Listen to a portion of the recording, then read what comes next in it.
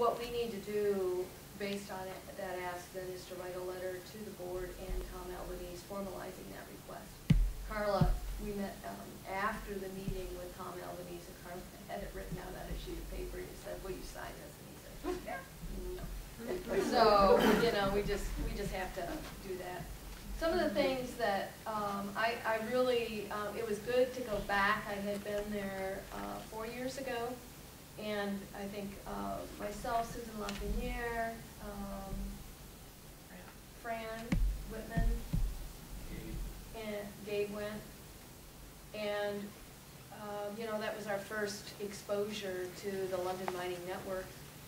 What Richard Solly does and his group is they really work hard to get people coming in from all around the world, and every year he picks kind of a different focus, or even the same people coming, just to get that pressure, continue the pressure at the AGM.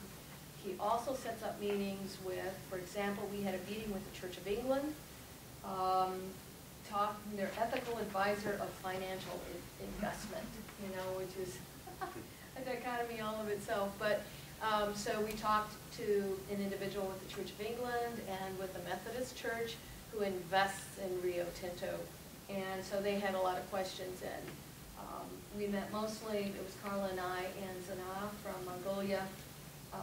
Zana's very interested in the Ayub Tolgoi mine, which is an adjunct to the Ivanhoe mine. I don't know if folks have been following what's going on, but it's in the Gobi Desert.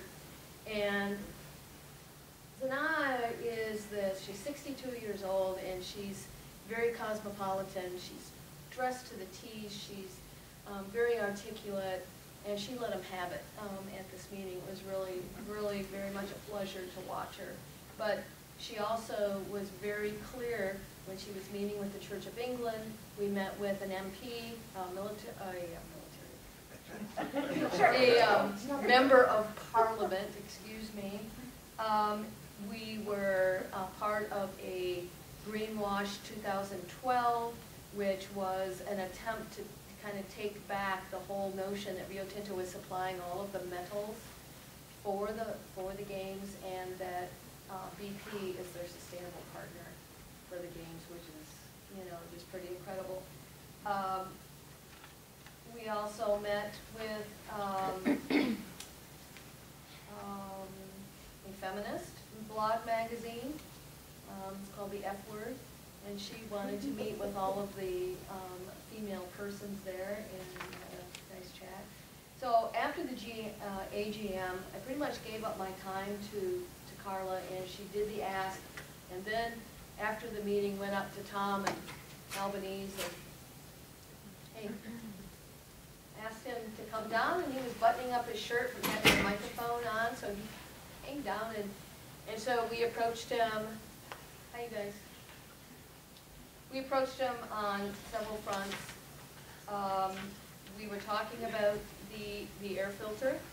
We were talking about all of the money that they were spending on other things like Rio Tinto blazoned across the dogs and the dog sled race, the university folks being brought on for air monitoring, and really, really pushed to him that he needed to be getting real science done up there. He did make a comment that,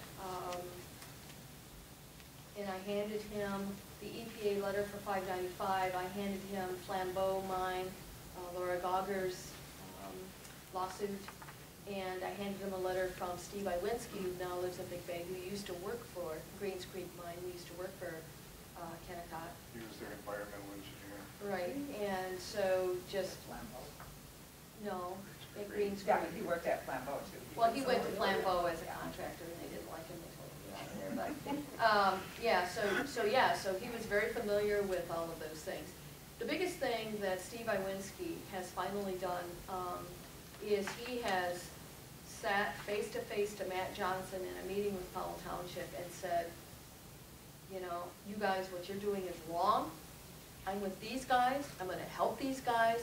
We're going to work on getting an air monitoring program out there, and Matt Johnson was not very happy with him. He sat right next to him in the meeting.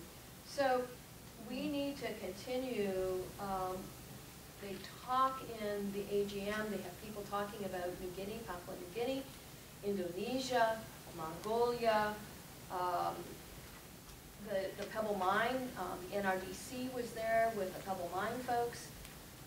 They got Tom Albanese to agree that while he's not against the mine per se, that he is not for them doing a surface mine, that it should be an underground mine, but they were all there. And the Quebec steelworkers were highly insulted and probably did not go home happy campers because he pretty much dismissed them. He and Jan de Flusas, the chairman of the board, pretty much dismissed them as irresponsible, not responsible, not wanting to come to a table and deal responsibly with that, and they were pretty irritated with that. I have to say again that every time when we go, I am amazed at, I'm sorry, but what a little fly speck this mine is to them, and what, of all the things that they are doing out there, horrible things, what's happening in Mongolia. They're concerned about their whole aquifer being snarfed up for this mining venture. Thousands and thousands of workers are being brought in from China. There's wars, kind of starting, little wars out there. And so, it's good that we continue to go there, however. Utah moms are very much about the reduction of the air quality, or the improvement of the air quality. 30% of the air quality in Utah is by Kennecott's mine, the Bingham Canyon mine, and 70% is vehicles. 30% quality. Well, that's all that they're admitting into, and so Tom Albanese was very cavalier and just said, you deal with all the vehicles and tell all those boys to get into smaller trucks and not in smaller vehicles, and don't ride those big ass trucks all around, and and then we'll see what we can do. Huh? We gotta quit burning wood. Yeah. And we got to quit burning